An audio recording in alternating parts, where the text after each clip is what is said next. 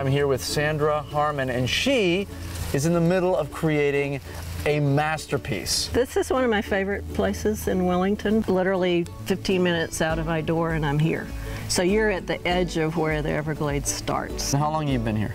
Since 1984. Wow. I came here to go into pediatric practice, and then I got to where I couldn't practice medicine anymore from some back problems. Started painting and really enjoyed it. The arts community obviously has grown, right? We have a lot of opportunities to exhibit our art with Wellington Art Society. We have the new community center and the new city hall in Wellington. That's fantastic. Yeah. But let's get to the real nitty-gritty here. Have you sold anything yet?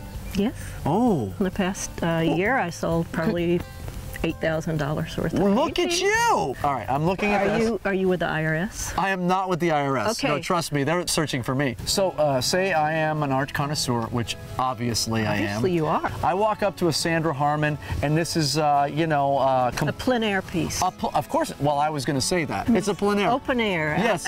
Oh, is that what it means? Yeah, it's French. So we're out here painting what we see outdoors. Why is it always the French that get to name these things? Why can't it be like a guy from... Because they did it first. Okay, fair enough. So I'm trying to give you the emotional feeling, the impression. Am I supposed to cry when I see this? Am I supposed to laugh? Look at the sun. It's just leading me into this lovely body of water. All right, I'm emotional.